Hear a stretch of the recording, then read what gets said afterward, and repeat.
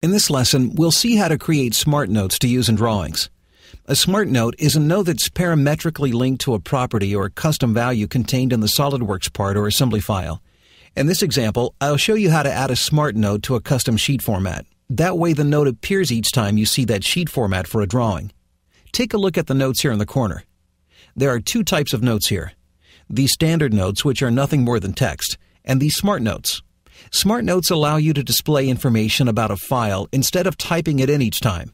For instance, here under Material, instead of typing in steel, a smart note is used to display the material of the model contained in the drawing. If this was not a smart note, when I used a model made of plastic, I would have to manually edit this note to read plastic and not steel. In an earlier lesson, we covered how to create standard notes. Here I'll show you how to create a smart note. To get started, use the Note tool, just as you would with a standard note, and click the location of the note.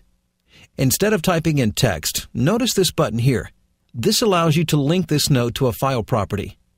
Since we're linking to a file property, you can choose whether you want to link to the current file, which is the drawing file we are working on, or a model shown in a view. This would be a part or assembly that would eventually be displayed in this drawing. For this example, I'll use Current Document and select a property from the list. If you're not exactly sure what these properties are that you're linking to, let me show you really quickly. Let me switch over to this part file. To view the custom properties of the file, I'll go to File, Properties, and switch to the Custom tab. Here you can see all of the custom properties that have been added to this part if there are any. It's easy to add them if there aren't.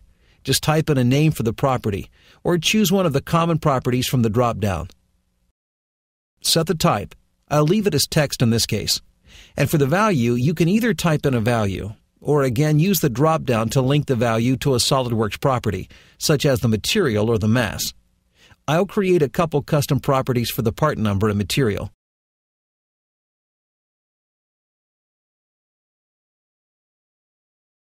Once I'm done, I'll click OK and save the part.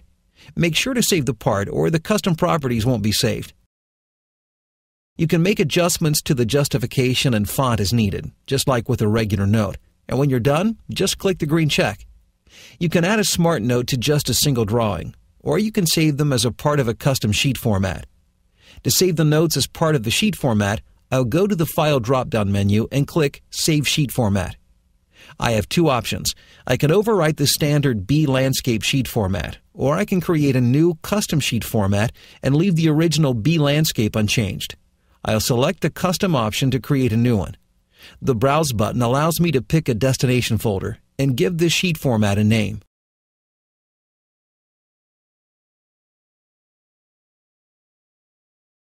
Now, I'll switch to a different drawing.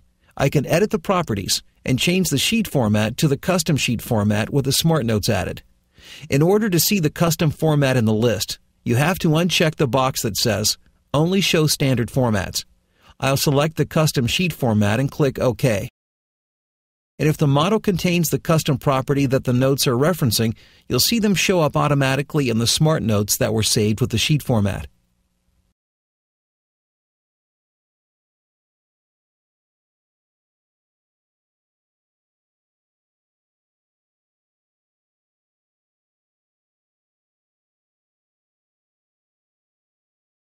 This concludes the section on drawings in SolidWorks. If you feel unclear on any of the sections presented, feel free to review any specific category from the menu.